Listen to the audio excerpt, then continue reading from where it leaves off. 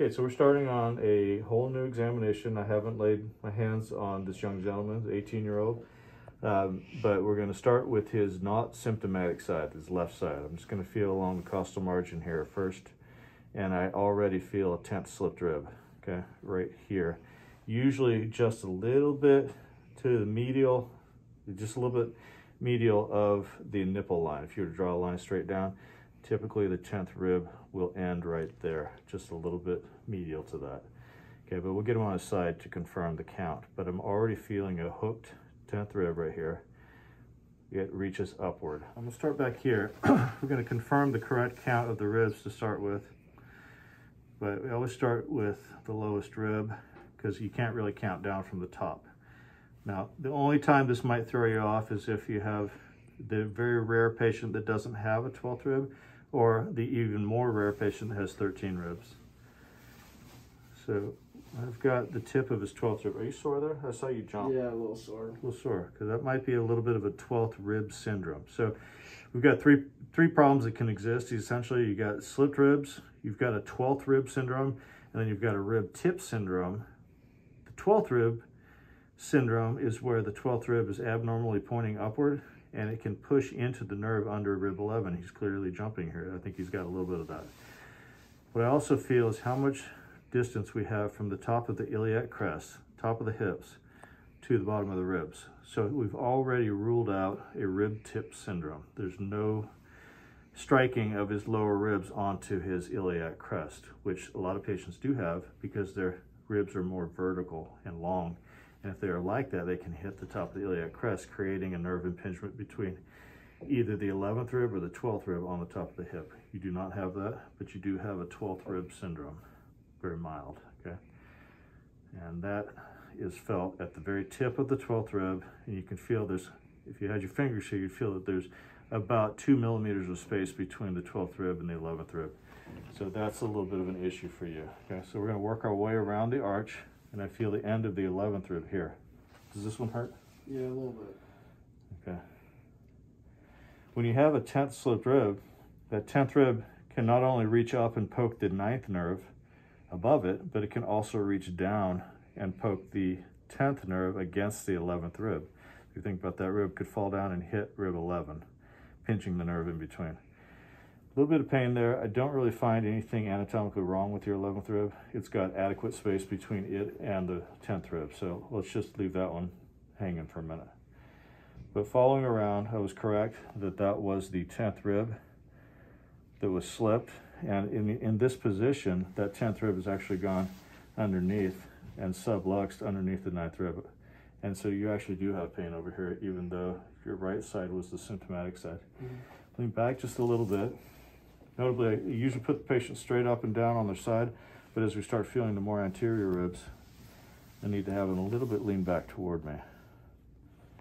I feel a little bit of laxity of that 9th rib. It's not bad. I don't think it's slipped. Is there any pain right here? Okay, so I think his main issue is rib 10 being hooked and reaching up and hitting nerve 9 on this side. Might not be bad enough to do anything about. Let's look at his symptomatic side. So in you, I believe that you probably started off with floating 10th ribs, okay? Because you have the same thing on both sides. Unusual for you to break them both off. We're gonna start low on the back. Feel for that 12th rib. And you, that 12th rib is harder to find on this side. But I know it's probably pretty similar to the other side, so I think it's probably about here. Does it hurt here? Yeah. Okay. Moving forward, we've got the 11th rib, which usually terminates pretty close to the middle of the iliac crest, sometimes the anterior superior iliac spine, which is the front of the hip bone here. So the 11th rib is really variable in how long it is. Sometimes it's back here, sometimes it's up here. But interestingly, the 11th rib is always straight. I never see it hooked at the tip. So I feel a straight rib right here, and you're really guarding. You're really hurting here, I could tell. I'm sorry to push on you. The 11th rib is straight.